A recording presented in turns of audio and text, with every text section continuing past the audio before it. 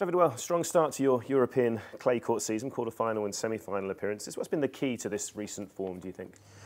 Yeah, I think I had a good preparation on clay just before Monte Carlo, so it was the key to have a good preparation, just to be ready for the clay season tournaments. I think it's a surface that I like. I'm moving well on clay, and now I had some matches in Monte Carlo, so I played much better in Barcelona also. So now I'm feeling much better, and I have some matches, so it's good for the confidence. You obviously had that injury scare with your eye earlier in the year. Explain how tough that has been for you at the start of this year, and how is the vision now? Yeah, the vision is perfect now. Of course, it took almost 2 months to be 100%. Yeah, I tried in Miami to come back, but it was a little bit too early. You know, with the sun, with the shades, it was not easy for me to be to see the ball like before. But now I'm really happy that I'm full recovered. I have no problem anymore, no injuries. So now I'm just gonna enjoy and to be fit on the court.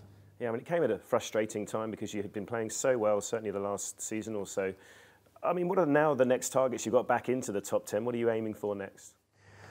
We will see. I just want to be to play my best tennis in biggest tournaments. I think now 2 Masters 1000 are coming, and then the French Open, and then also the grass season that I didn't play last year. So it's an important period for me in Europe, tournament that I like, the conditions that I know really well. So it's I'm just gonna take match after match, and then we will see if I'm playing well. I think I have some good chances to win some matches, but we will see. I don't put any more pressure on my shoulders, so I'm just focused on what I have to do, and that's it.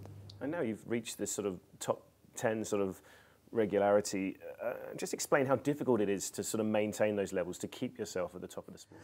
Yeah, you know, to stay in the top 10, you have to be really consistent, and every big tournament you have to be there. You have to play good tennis, and as soon as you are injured or you don't play well, you just lose your ranking, and you drop off the top 10. So that's normal. It's tough to stay there, but I'm fighting to every day to play my best tennis, and that's the case for the moment on clay. So just want to keep going like that.